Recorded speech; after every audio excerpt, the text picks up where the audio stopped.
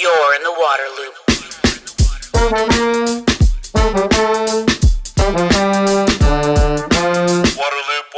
Waterloop. Hey, this is Travis with Waterloop. You've probably heard me talk about how much I like High Sierra showerheads for their incredible water efficiency, their solid metal construction, and because it's a small business based in the U.S., with owner David Malcolm having a commitment to water and energy conservation. While I hope you value my opinion, there are some pretty major endorsements you should listen to. High Sierra showerheads were rated Best Showerhead by Popular Science and CNET, and Best Low Flow Showerhead by Wirecutter. If you go on Amazon, you'll see that High Sierra gets the highest ratings, 4.5 to 5 stars, from all the satisfied customers. You can use promo code WATERLOOP for 20% off at highsierrashowerheads.com. Waterloop. Welcome to Waterloop. This is Travis. Very pleased for this episode to be joined by Dr. Marc Edwards from Virginia Tech. Marc, thank you for coming on the podcast. So nice to be here, Travis. Yeah, so a lot of people might be familiar with you because of the Flint drinking water crisis and what had unfolded there with lead. Could you kind of briefly talk about your work in Flint? I know there's a lot there, and you've been involved for a long time. But if you could kind of give a summary of how you got involved and what your work was. The road to Flint actually started by innovating a new research area in the drinking water field, specifically looking at the problems that occur with bacteria, lead, and leaks that occur in consumers' homes. And historically, all research ended at the property line. But what I realized back in about 1990, when I was starting out as first an engineer and then postdoc and research professor, was that the problems of the 21st century were occurring where we're using the water in people's homes. And this was a paradigm shift because up until that point, we had solved all our problems in waterborne disease by removing contaminants at the treatment plant. But lead is a contaminant that occurs from home plumbing. Of course, leaks and private infrastructure plumbing in homes is very, very expensive. And Legionella is actually representative of a type of bacteria that grows in consumers' homes or buildings, and you are exposed to it in the shower. So I started down this path, and a lot of people thought I was crazy because why are you taking samples? And I said, well, that's where the problems are in homes. And I guess it was destined to create problems because no one wants responsibility for these issues. The water industry likes to end its responsibility at the property line, and although there was a law, the lead and copper rule, that extended their shared responsibility all the way to the tap, they didn't really like it. They never really accepted that law. So in any case, it put me in what is a key public health battlefield of the 21st century. By its nature, for some reason, was considered controversial because that's where people were dying and being exposed to lead, and a lot of folks didn't want to know about that. And so, I had to, in some ways, betray many institutions who were funding me to expose these problems. And that journey first started in Washington, D.C., when I was working with the EPA, and they had a water crisis, which is known in the press as the Washington, D.C. lead crisis. And in the history of scientific disasters, this is unique because the D.C. lead crisis was completely caused by government agency, scientists and engineers. No profit motive whatsoever. These are the environmental policemen paid to protect us it's the EPA, it's the Army Corps of Engineers that treats the water, it's the local government that distributes the water. And that was just a horrible awakening for me because I'd never conceived of government agencies becoming environmental criminals. But It happened in D.C. There were thousands of children lead poisoned. It was covered up. There were miscarriages. There were fetal deaths. It took 7 years. It was just horrible being a whistleblower before there was a bipartisan hearing in 2010 that completely vindicated and showed that all these people were harmed. And it was a horrific cover-up that extended even to the U.S. Centers for Disease Control. So that was the road to Flint. And when this problem was exposed in 2010, we can either learn from our mistakes or we're destined to repeat them. And the agencies involved never accepted responsibility. No one was punished except the whistleblowers who laid down their professional lives to expose these problems. The good people were fired and the criminals were kept on and even rewarded. And so I knew another DC was inevitable, and that's what happened in Flint. And when it happened, we were ready for it. So people in Flint started realizing there's an issue with lead, and they reach out to you to come in and take a look at the science of what was going on.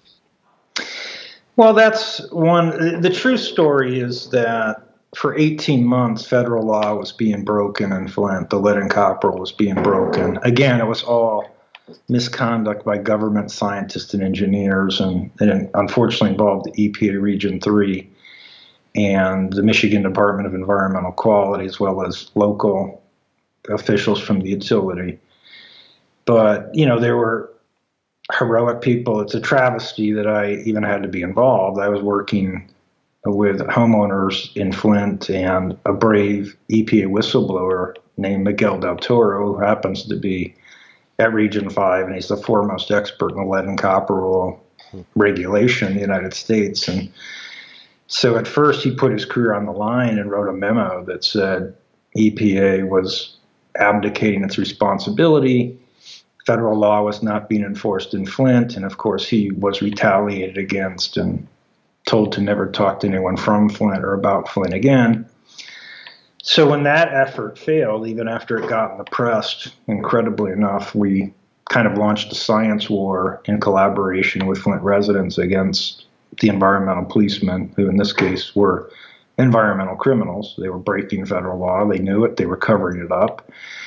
And what's worse, it was shocking how hard they worked to cover it up when all they had to do was put orthophosphate in the water for a cost of $100 a day. But following the law was, for some bizarre reason, this is just not an option to these people, and I'll never understand it. So we exposed that. We did the investigative science, and you have to become a reporter because, frankly, investigative reporters don't exist anymore. So we did the Freedom of Information Act requests. We started a blog page to expose this misconduct, and after we did their work for them, reporters would pick the story up sometimes. And at no point, were we ever proven wrong, but we did in some cases cross the line when, given there was a law, we felt a law was being broken. We did advocate and stood with Flint residents on the lawn in front of City Hall one day and presented our scientific data.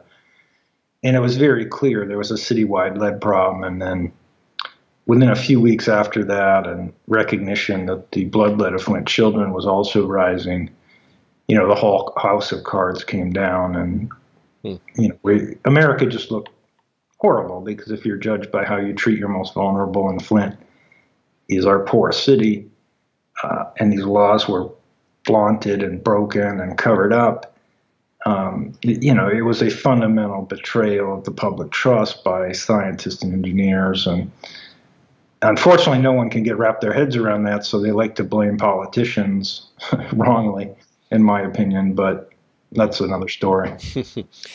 So, you went through the lead situation in Washington, D.C., but so you've been through some of this before, but how did Flint, being so involved with that for so long, impact your perspectives and your approaches to this field? It had to have some impact, right? Yeah, no, DC was definitely the crucible. It was horrific, and I wouldn't wish it on anyone. my family went through, because we were virtually alone in confronting the corrupt power of 5 different government agencies. And it's rare you come out of that, whole. And I'm not to say that I did, but we were ultimately vindicated in the congressional hearing and through the science. And in Flint, initially it was something of a triumph, because we prepared to fight this war when and not if another DC occurred, and that was Flint. And we didn't want to fight it, but after Miguel, the whistleblower at EPA, was taken out, there was no other option. And so you don't fight a war to win. You don't fight a war to wound someone. You fight to win.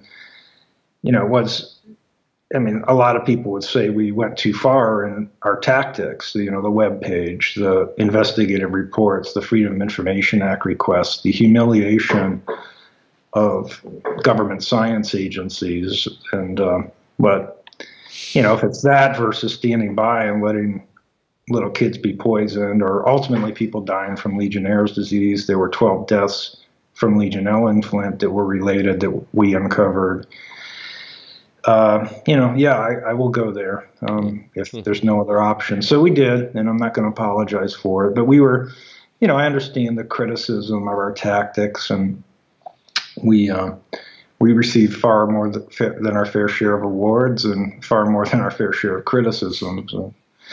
But after that kind of triumphant phase, when it became an international and national news sensation, opportunists were drawn to Flint like moth to a bright light. Oh my gosh, academic professors who lied about their credentials to get millions of dollars and do work that they were completely unqualified for.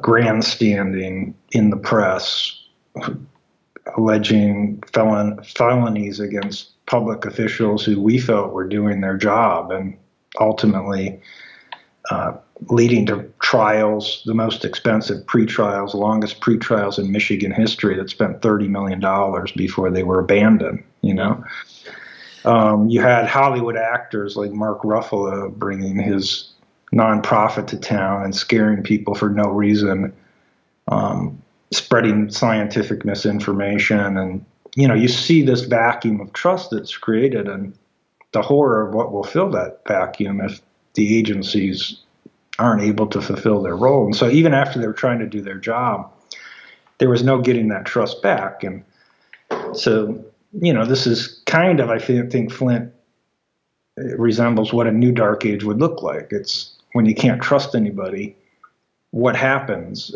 People turn to alternative sources of information, and it becomes anarchy. It becomes, literally to this day, this is not an exaggeration, Flint residents, and you can understand why, many of them are so afraid they still are bathing in bottled water and even using bottled water to flush their toilets.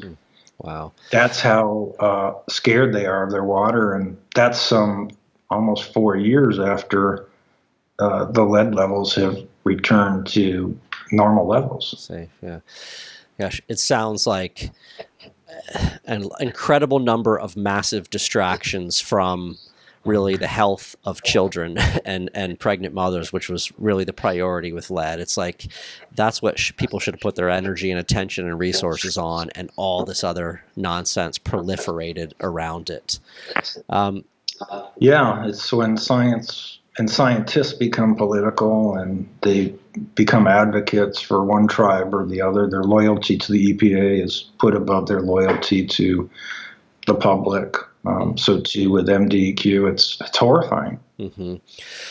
I want to understand a little better about your approach, your work at Virginia Tech. So you have part of your program there is this type of work, this type of investigative science, advocacy, activism, and you kind of show this is a way to tackle these issues. I'm really curious about kind of that, how you have things set up through the university there, and how you do this work. Well, there's no pot of money to save the world, unfortunately. And if you want to do that, you have to do it on your own dime and your own time. So all of this work, frankly, is a hobby. Now, it's a hobby that's taking up 40 hours a week, but, I still have to do my normal job.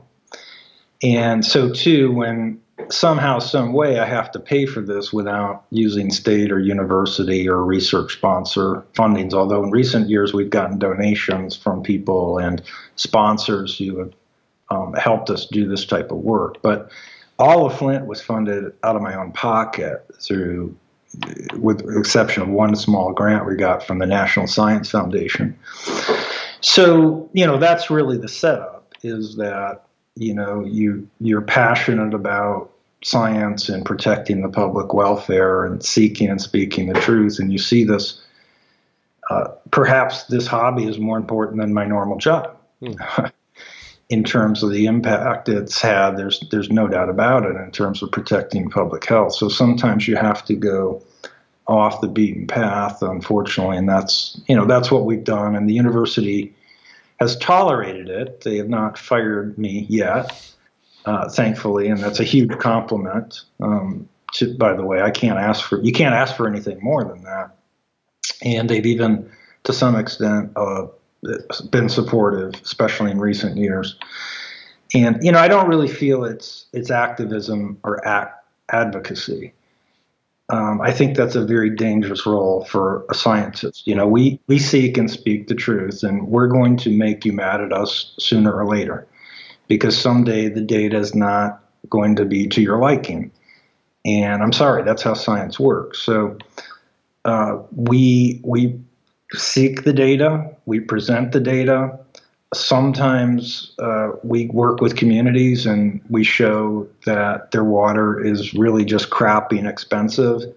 And unfortunately, there's nothing illegal with that. And people are disappointed because people, in many cases, want to believe they're living the next Flint. And so, most of our work with communities shows them that, unfortunately, they're not the next Flint. I personally think that's a fortunate thing, but when you want attention and you want money to help you because your city's in desperate financial straits, you want the attention, you want the hundreds of millions and billions of dollars that Flint has received in relief. And so that's, another issue, is that we don't have a way to get these poor communities money short of a disaster like Flint occurring. But it's shocking that we have exposed so many cases of illegal activity. So, yeah, we've done that. I call that investigative science. It does get into activism at some point, because if science fails and you're dealing with unreasonable people, you have to cross the line and, publicize what you're doing and expose their misconduct. And you have to use tactics that get attention in the press. But I don't like doing that. I hate doing it. But it's necessary, and I will go there if it means exposing law breaking. Sure. Investigative science. I like that term. What do you do at Virginia Tech then? What do you teach? Well, I teach a graduate course on engineering ethics that I developed with someone I met in the Washington, D.C. battle.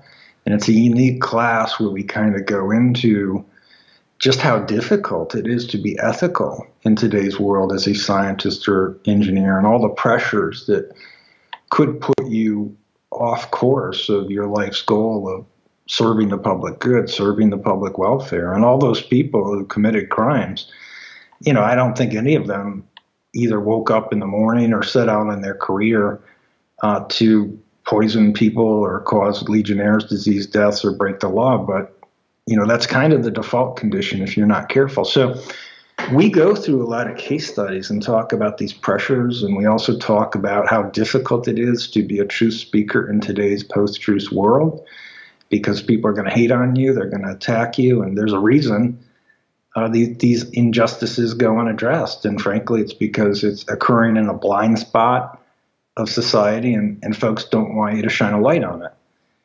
And so, we go through all of that and the trials and tribulations of being a whistleblower, and why humans so hate whistleblowers who put loyalty to humankind, who put loyalty to the truth above their loyalty to their institutions or friends.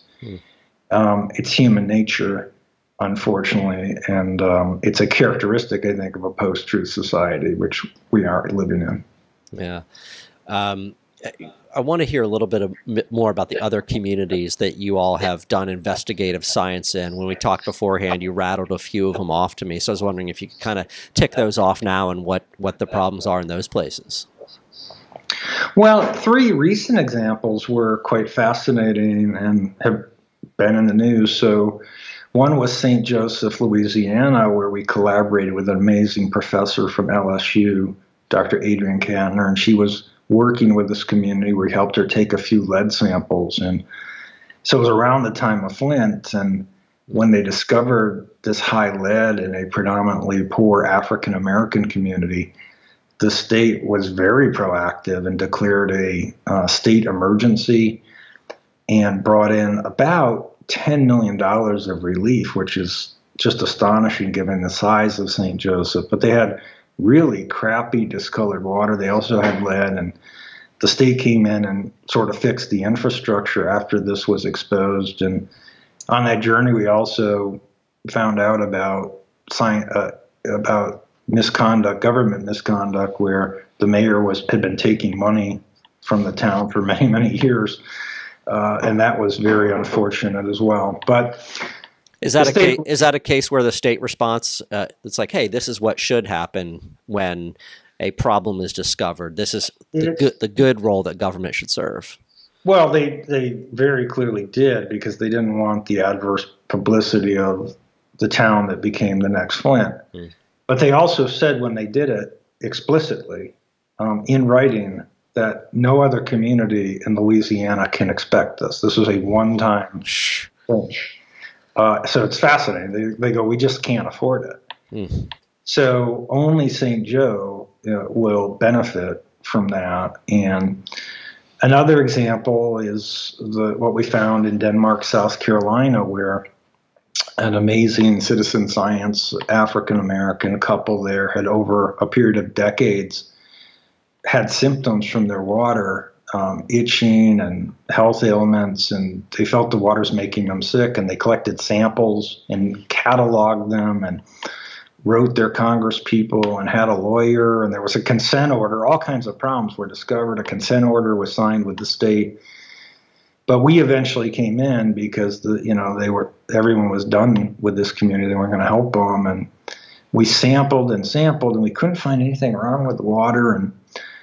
But the mayor just wouldn't let us sample the wells at the wellhead. We had one thing left, which was we wanted to sample the wells. 5 times I started there with permission to sample the wells. 5 times I was told I couldn't do it. They changed their mind. And so we later discovered that the community had been for a decade been dosing a pesticide illegally to their water that coincidentally enough caused the exact symptoms that these folks were complaining about. And, this was covered up, and there's now a big class action lawsuit. And there's a CNN documentary on it called Dirty Water that shows the initial phases of that, and it's covered in the newspapers after that. But, that was another example of a community doing this to themselves and realizing, I don't like to point fingers, and if you put people in impossible situations, they'll do bad things. I mean, that was the case with Flint. That was the case with St. Joe in Denmark, wherein these communities literally do not have money to maintain their existing system or to meet federal law. And so they're faced with a heartbreaking decision in many cases, which is cutting corners. The cheapest legal alternative was not implemented there to fix the problem that they had, and so they resorted to this illegal pesticide, and not a good situation. But I think we all have to take responsibility for what's happened, because again, Flint, Denmark, St. Joe, they're kind of ahead of the curve in terms of going bankrupt. Many of our cities and towns are going bankrupt as we speak. And that trend has been accelerated due to COVID. And So what are we going to do without the infrastructure funding that allows them to upgrade or maintain their systems? Well, I wanted to ask you what you think the primary problems are with drinking water in the U.S. That leads to these situations. I think you've pointed to money as being one of the big ones, and government accountability or transparency. How would you kind of describe the problem with America's drinking water that in these situations? Well, unfortunately, again, I have to call out my own tribe and my own institution, which is science and engineering. First and foremost, none of these failures would occur without scientific misconduct and unethical behavior. And it's especially disconcerting with the environmental policemen. And so it's a problem in many ways analogous to what we're seeing with community policing right now, wherein what do you do if you can't trust the police person? And we didn't have an answer to that, and we're evolving one as a society now. But there's no plan B for a check and balance on the power of corrupt government agencies or unethical scientists or engineers, unfortunately. So obviously, I'm not very popular for saying that, but I believe it to be true. And if you don't like it, that's your tough luck, because the evidence shows that time and time again, that is a big part of the problem. So the root cause, though, is prioritization, and we're not making money available for infrastructure. And in these towns, these financially strapped towns and cities, water is always the first thing they can cut corners on, because you stop investing in upgrading your pipes or your water treatment processes. And if you just take the samples in the wrong way, oftentimes you can pretend the water is meeting federal law when it really isn't. And so that's where, we've made our biggest mark, is when we've shown that people were being lied to. Time and time again, they're being told their water is meeting federal law when it's not. So, actually, I'm an agnostic on this issue. I mean, if as a country we want to say, it's every person for themselves. We'll get you water in quantity at your house, but if you want it to not harm you or your family, you're going to have to invest in your own treatment. If that's how we want to roll, so be it. But don't pretend that these people in parts of America that are left behind are getting the same safe water that is mandated under federal law. So our basic premise of all our work is that it's wrong to tell people their water's safe when it's not. And that is where we've gotten into all these problems and exposed all these water crises. Yeah. What would be the couple things you would do to repair drinking water in America? If someone put you in charge of that. Well, where we're heading is it is every person for themselves. Our rule is you get the water you can afford. And this is very cost ineffective. Too many of our most vulnerable, poor people in this country are spending their precious financial resources, believe it or not, on bottled water or in-home treatment systems. And these are very cost ineffective. You can't blame them for doing it because they've witnessed things like Denmark and Flint, and how do they know that they're not next? And we've gone beyond that. These are just a few rotten apples, and it's not the whole barrel, to the point we've got a tipping point where even if you are living in a town with good water, how do you know that? How do you know that you're not next? And so if we had just taken some of that money that people are now spending to protect themselves, the bottled water, the home filters, and invested in a better water infrastructure or water treatment at the community level, we would all be further ahead. But this is kind of, the lack of common fiscal and financial sense that we have, wherein if we invested $1 correctly, we'd save $10 tomorrow, one way or another. And so we're not doing that. And it puts it creates kind of a death spiral, if you will, where these communities are further financially unstabilized. Poor people become poorer. And if it were up to me, I would say this is a time where we should be, pound wise and not penny foolish, and and invest in this infrastructure that we talk about and talk about and never do anything, unless there's a disaster like Flint, in which case billions of dollars in relief were necessary when it could have been avoided for $100 a day. What about the public trust? There's been a lot of, anecdotally, people think trust is shattered in drinking water.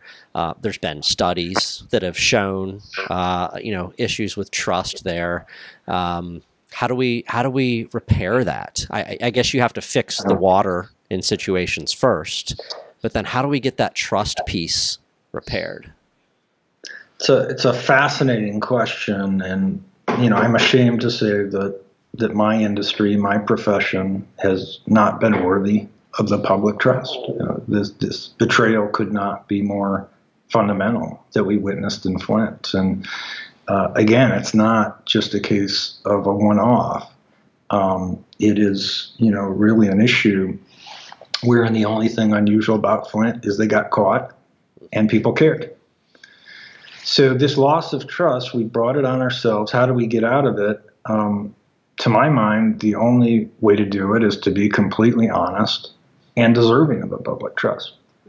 And that's not very popular nowadays, unfortunately, and with good reason, because people are not going to be happy with you for seeking and speaking the truth. That's why it's so rare. That's why truth seekers and truth speakers are going extinct in today's world.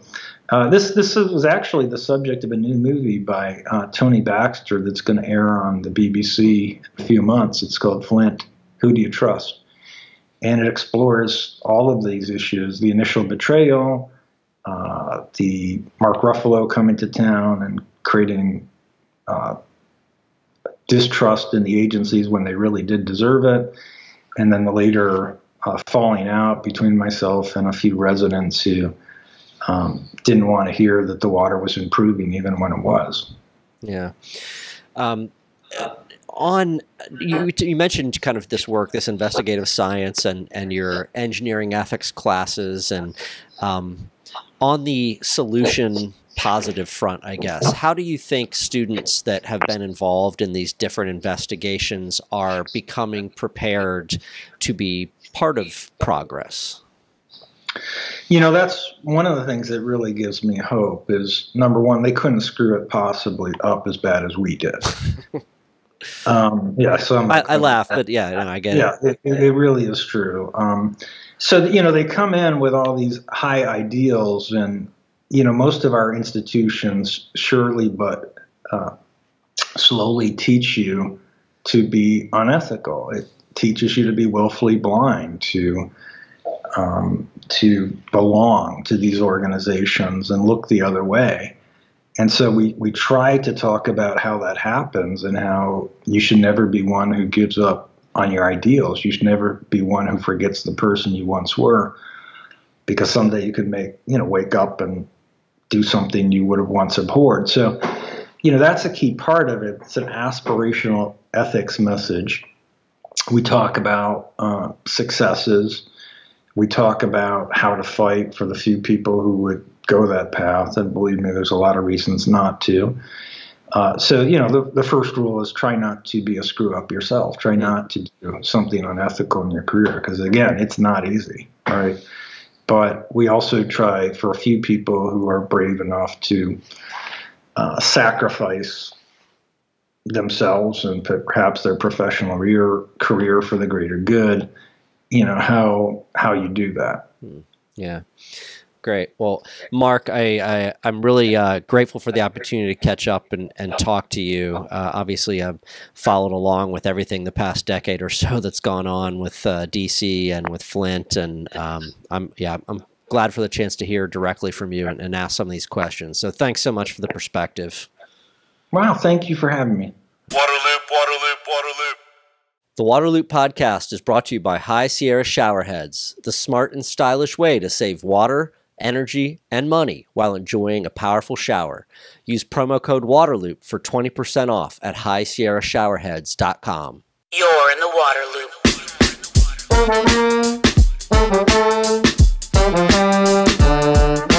Waterloop, waterloop, waterloop.